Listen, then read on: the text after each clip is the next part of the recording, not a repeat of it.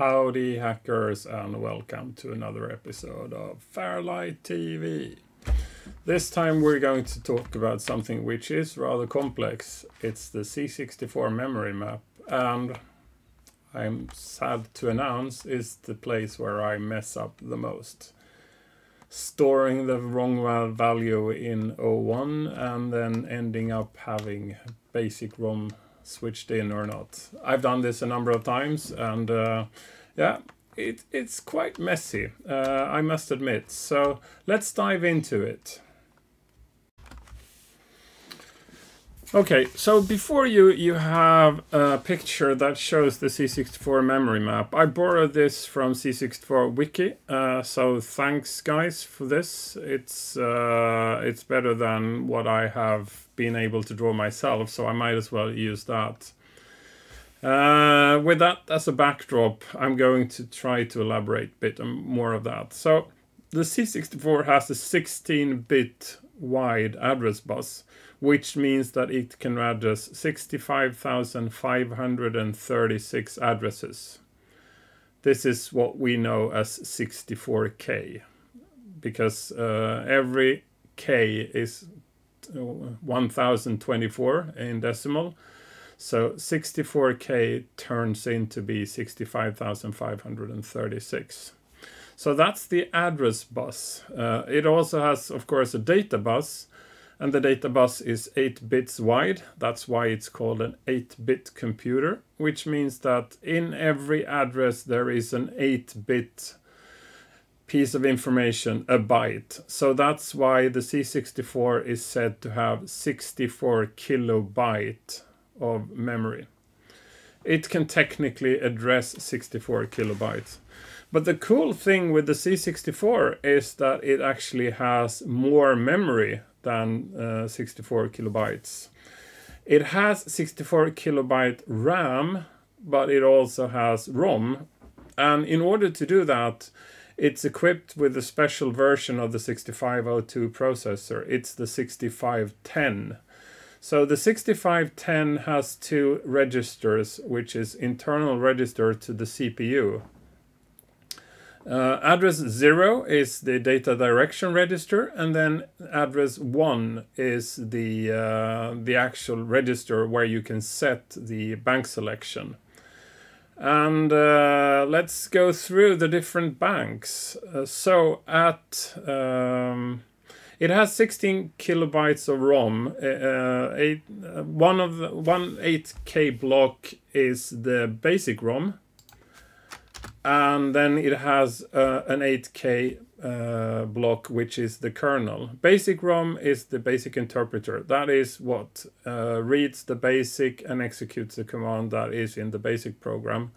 Kernel ROM is the screen editor and all the I/O. So the tape routine is there, and then it also communicates over the serial bus.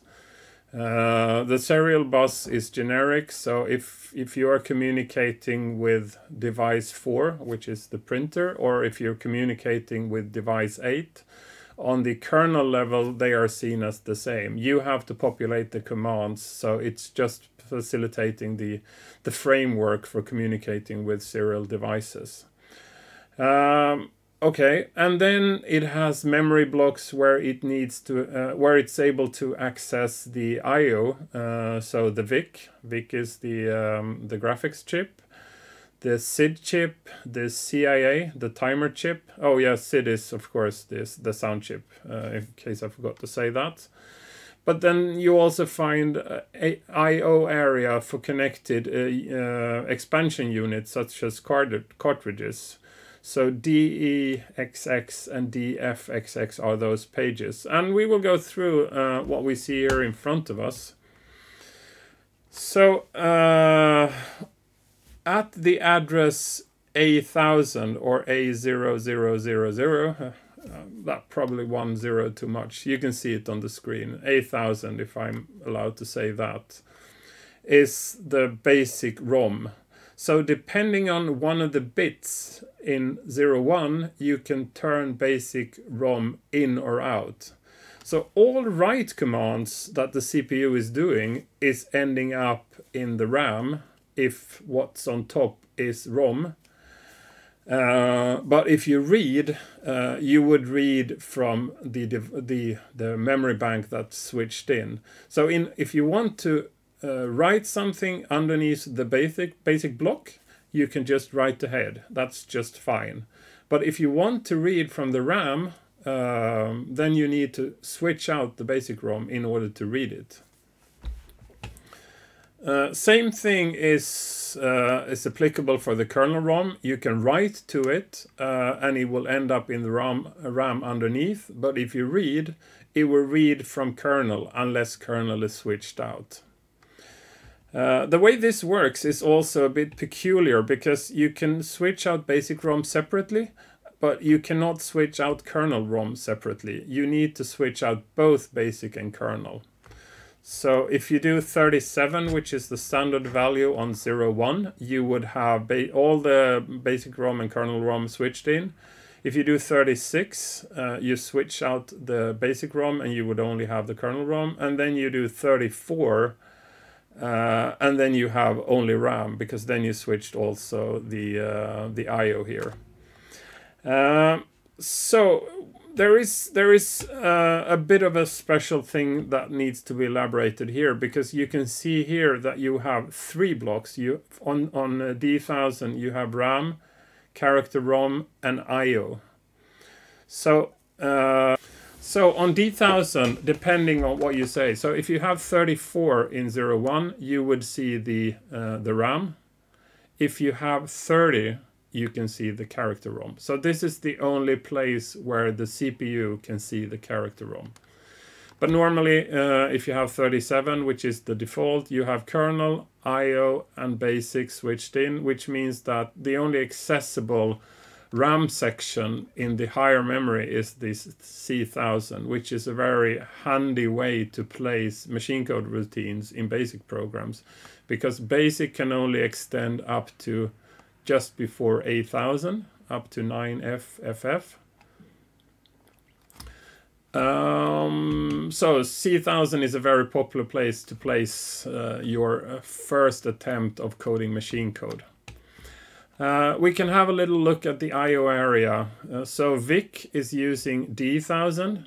There are mirrors all the way up to D3FF. I think they are basically in like hex 40 bytes increments or something like that. So somebody keen to kind of obfuscate their code can poke into a VIC shadow register, not the actual one at D1000, but some of the shadow ones up here.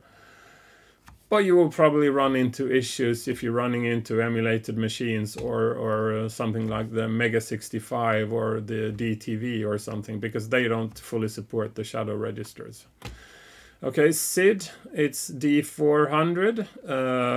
Also there you have SID extensions that if you have a second or a third or a fourth SID in the machine, they can be populated somewhere in the memory space, and that could be D5, D6, and D7, depending on the configuration of it. And then we have the CIA, the DC100, and the CIA2. So this one is for the keyboard and all of that, whereas the second one is taking care of the serial communication. And then you have the 2 I/O slots for cartridges. If you look at something like Action Replay, we use both the DE block and the DF block. If you have a RAM expansion unit, that has its registered at DF100. So that's where you communicate if you want to send data back and forth between the C64 RAM and the RAM expansion unit. Oh yeah, and then the color RAM. So in many of the graphics mode of the C64, the background color of an individual character is in this block. So from D800 to DB, well, it's actually DBE8, but the block extends all the way to DBFF, even if the last few bytes are never displayed as color memory. So this is the C64 memory map. So what we discussed so far has been the C64 CPU memory map. We do also have the VIC memory map. The VIC has only got 14 address lines, so it can only see 16 kilobytes of memory at the same time. There is a register in DD00, so DD100, where the two lowest bits select VIC bank. So you can select VIC bank out of the 4 banks available.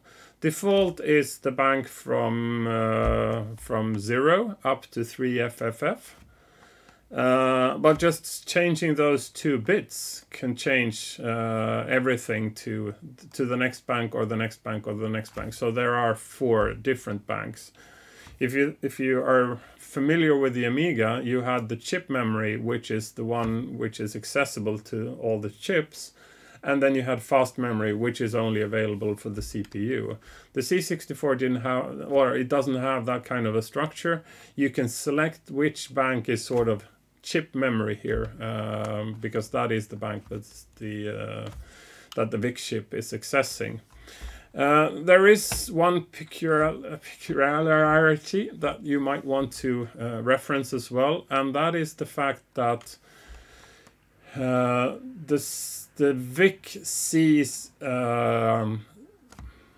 font memory at the address 1000 and the address, I think it's 9000.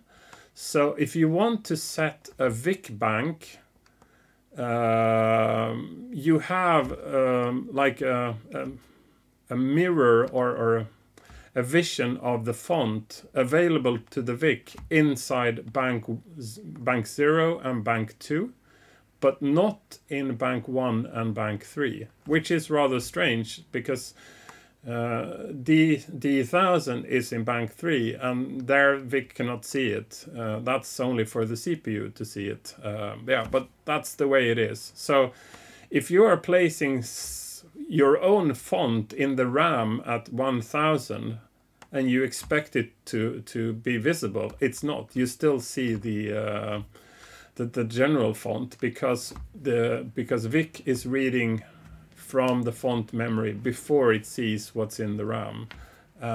So that's why it's very handy to change for VIC bank from 4000 to 7FFF, because that is plain RAM. It's plain RAM for both the VIC and the CPU. I hope this has enlightened your understanding of the C64 memory map, at least a slight fraction. So, just to conclude this, I'd like to kind of ask you a philosophical question. Does the C64 actually have 64K byte of RAM? Yes, it does. But it's not available to the CPU. Address 0 and address 1 are not accessible to the CPU. It will only see its internal register. But they are available to the VIC. So if you would like to see what's in address 0 and address 1, you can do something like showing a sprite where in bank 0, where the content of that sprite is picking its data from address 0 and address 1. There you will see the content, the real RAM content of the C64 address 0 and 1. Isn't that amazing? See you in the next one.